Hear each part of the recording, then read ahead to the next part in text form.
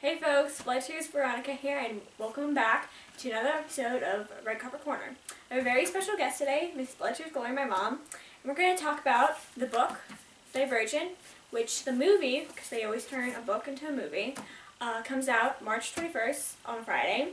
Can't wait to see it, and I'm going to let Miss BloodTears Glory tell you about what the book Divergent is about. So here you go. Thank you very much. All right, well, the book Divergent is the first in a trilogy of books. It's written by Veronica Roth. And she first read it and was very excited about it. A friend recommended it to her and she really enjoyed it. So I picked it up and kind of wanted to keep up to speed on what she's been reading. So, and I really enjoyed it. It's a kind of a post-apocalyptic book. It kind of, falls on the post-apocalyptic dystopian environment, and it's set in North America, specifically right around the Midwest. Chicago actually makes an appearance in the book.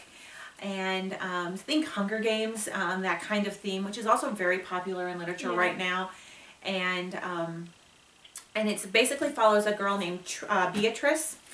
This society has now been divided into 5 factions. You can name the factions. I can never remember the names of the factions. I can barely pronounce them. So. Okay. Dauntless, the brave. Abomination, the selfless. Amity, the peaceful. Candor, the honest. And just one more. Amity, the intelligent. Okay. The faction she starts off in is the Abomination faction, and the children from all of these factions are educated together, and they take a test that helps determine what faction they should belong in.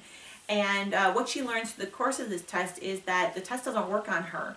It indicates that multiple factions might be appropriate for her, and she has a choice to make. She can really choose any of the factions to go to.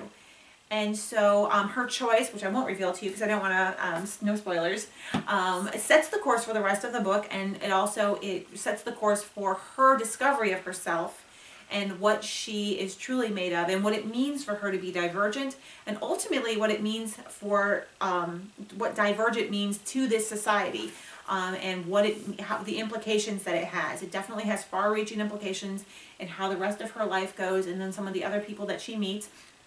Of course, and as in any book, there's always for any strong female character, we have an opposing male character, and so it enters the character of 4, which becomes her kind of love interest in the book. Although it's not a romance, it does come a love interest, and so her relationship with 4 and how that develops and is unpacked in the movie or in the book unfolds, and ultimately to the end when she has to make very heroic and very life-changing decisions about how to handle the situation that she's in.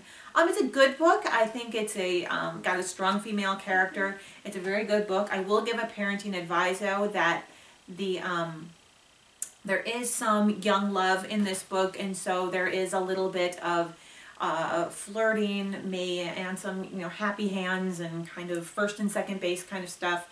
Nothing incredibly overt, and nothing incredibly alarming. It's very much a PG-13 kind of arrangement, but parents of children should know that going into it. I wouldn't recommend it for anyone who's, say, under 14 or 15 years old. Yeah. I mean, that's a parenting discretion, but and I definitely think parents should probably make sure that they're having good conversation with their teen before they read this, and then anything that they might be uncomfortable with, they would be able to have good dialogue with them about that. It's also but ultimately it's a good book, so ultimately they turn it into a movie. Okay, so the movie is actually going to be filmed in Chicago, and the 3 main characters, and one of my 3 main favorites is Tris, 4, and Janine. Tris is played by Shailene Woodley. I haven't really seen her in much. I know she plays in a few movies, but she will be playing in The Fault in Our Stars. It's based off a book. It looks really interesting. I want to go see that too. And 4 is played by Theo James, who plays in Downton Abbey. What's his name? He was the unfortunate Pamuk, the Turkish gentleman who meets his end in Mary's bedroom.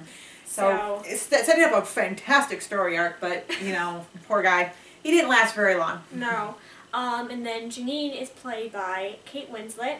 I haven't seen Kate Winslet in many things, but she's mainly known for being in the Titanic. And this is kind of more of a mature Kate Winslet, because, you know, even though Janine is kind of a, you know, I don't want to spoil, but kind of a bad guy. She's a sinister character. Yeah. With very conflicted, or very conflicted intentions. And, yeah. So those are the three main characters. What I am looking forward most about the movie is all the stunts they're gonna have to do, because in Dauntless, you know, they're the brave, they're tough, you know, they like challenge themselves. They jump off moving trains and like onto buildings. And like even the Dauntless born, which means you're born into Dauntless, which is kind of self-explanatory, but like if even they die, like basically you die, no one, who cares? So you're basically fighting for your life if you go into this faction like non-stop. So I can't wait to see all the stunts they have to do. But what I am not looking forward, or what I'm kind of getting annoyed what they're doing, is they're making it like a love story between Triss and Four. It is like kind of mushy feeling, flirtatious between those two characters, but it's not a love story. Which, I mean, if you read the book, you would totally agree with me. I know anyone who I've talked to about the book, it's like, no, it's not a love story. So that's kind of getting annoying. Another thing is they're not having one of the very important characters, Uriah. Triss meets him in Dauntless, and he's like one of those characters. He is like a side character, but he's, you know, you fall in love with him like instantly. So, and you can't do ziplining without him. It's just, me personally, I don't think it can happen, so I may like close my eyes in that part because I don't want to see it without him. But, and I know, you know, you can't like always have what you want from the book to the movie, but what really ticks me off about that is they're having the character Max from this book series. He's in 2 pages of a 3-book series that have 500 pages in it each, and he's in it like said as the main characters. He's only in 2, like mentioned in 2 pages of. So I don't know how that's gonna work, but I do want to see it anyway because it was a really good book, and it will be a good movie, I think. But yeah, that's pretty much it. That movie. Yeah. So maybe we should just go keep an open mind, and maybe we should just go see the movie and then report back and tell our friends here what we think about the movie. So you want to go? Yeah. Yeah, let's go see the movie. All right, the movie. So hope you enjoyed this little part of our review of Divergent. We're gonna come back and tell you how we liked the movie, or if we didn't, or that jazz. And so stay tuned. Bye. Camp that corner hard, baby. Yeah.